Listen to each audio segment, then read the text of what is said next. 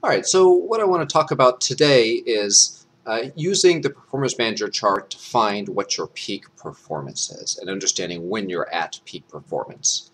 So if you've read things about training, you've certainly read about peaking for races, right, and getting as strong as you can and then resting, and that's not really what I'm talking about today. It's related to that, but the idea is, right, of course, when a race comes, an important race, you want to be as strong as you can possibly be, and you want to be at least somewhat rested so you're not too tired.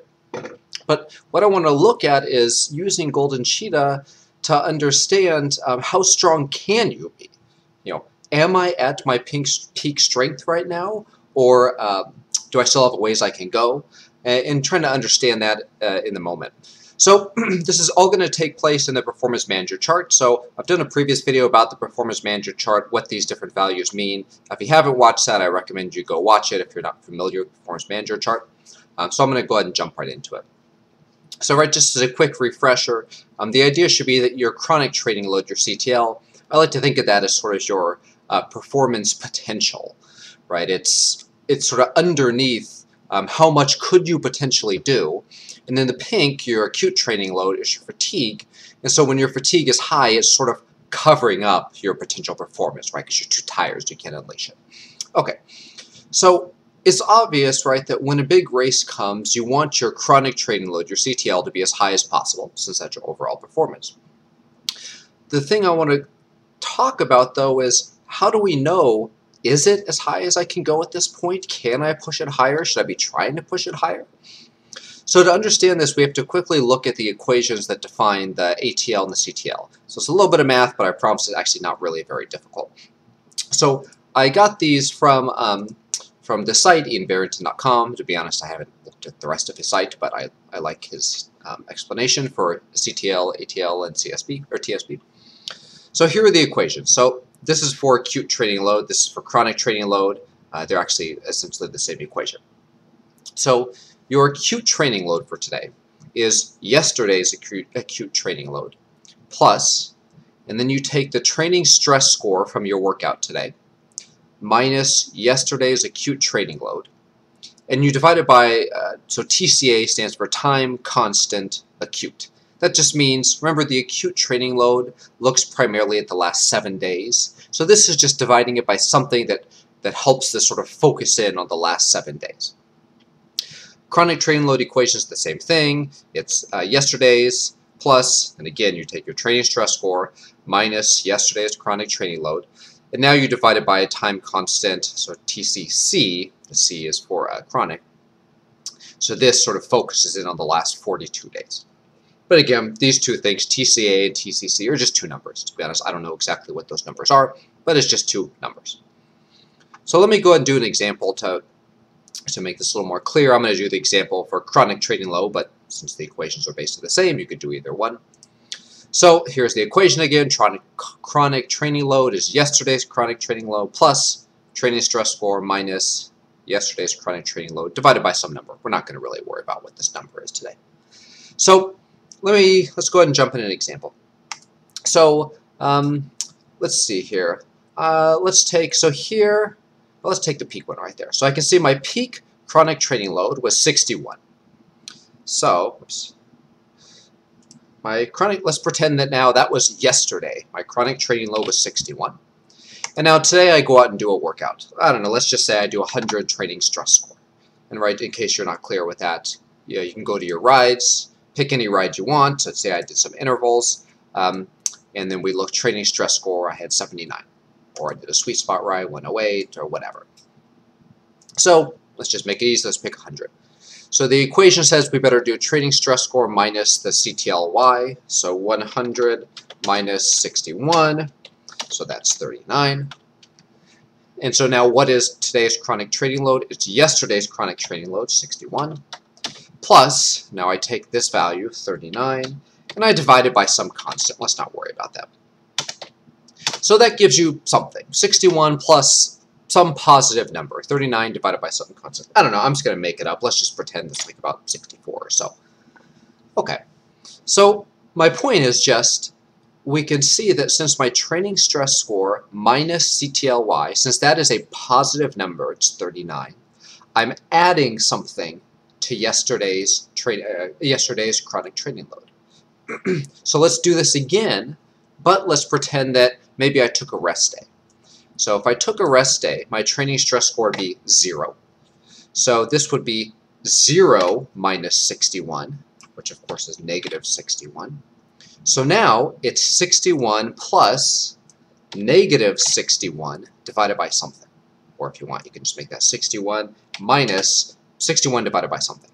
So now, right, it's 61, and then I'm subtracting some amount. I don't know, let's just call it 57 is what it gets or so.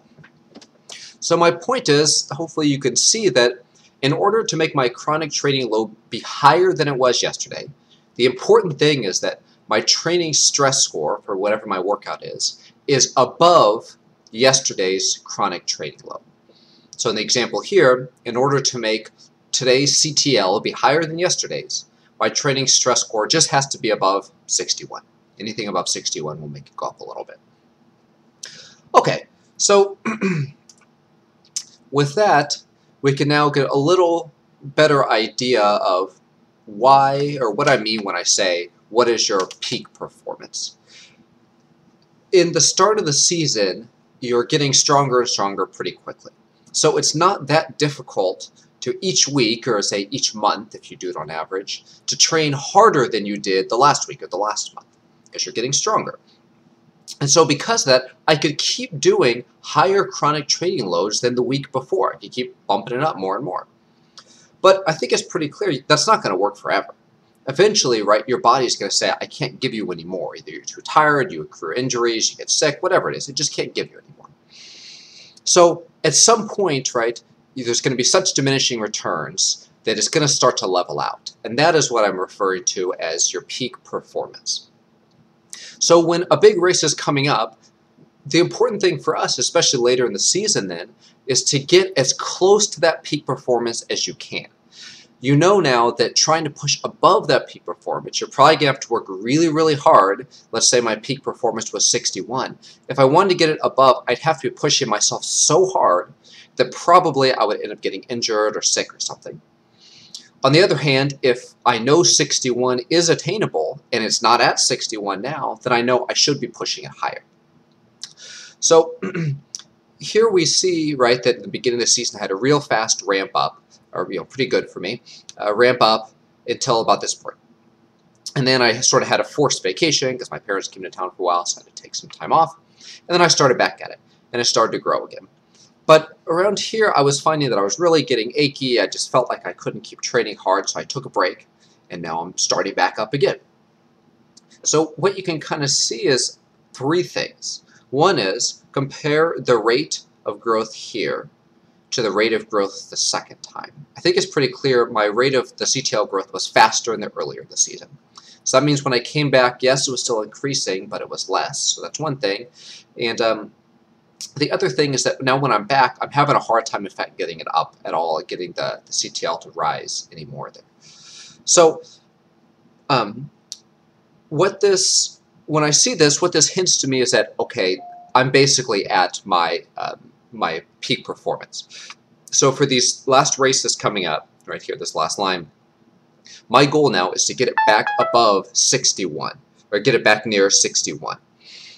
So that's great, and now I have that as a target. But what if you're earlier in the season? Let's say that you're sort of like around this point or so, and you've got a race coming up, and you're trying to see, can I keep growing my CTL? Am I close to what my max is? Or do I have a ways more I can go? Here I have the benefit of hindsight, being able to see that it was hard for me to get the CTL to rise.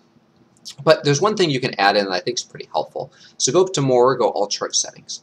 So we saw that really the key to getting your CTL to rise is putting in bigger training stress score.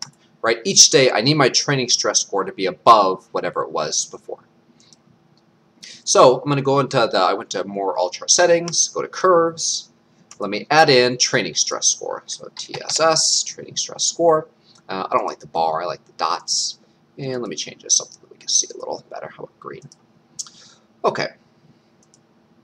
So, all right, fine. Now I can see, so this is the training stress score for my different rides. So for example, let me close this for 1 sec. On April 29th, I had a training stress score of 103. Okay. The problem is, so far, that's not so helpful. It's just a lot of dots. But let me go ahead and edit this. So what I'm going to do, first thing I want to sort of point out is, let me change highlight highest to 10. So you get something kind of interesting here. What I see is that of my 10 highest, 1, 2, 3, 4, 5 of them occurred in just this past, I don't know, month or so. So out of the whole season, if I just looked at that, I might say, shoot, I'm way stronger than I was before. I am getting my best performances very recently.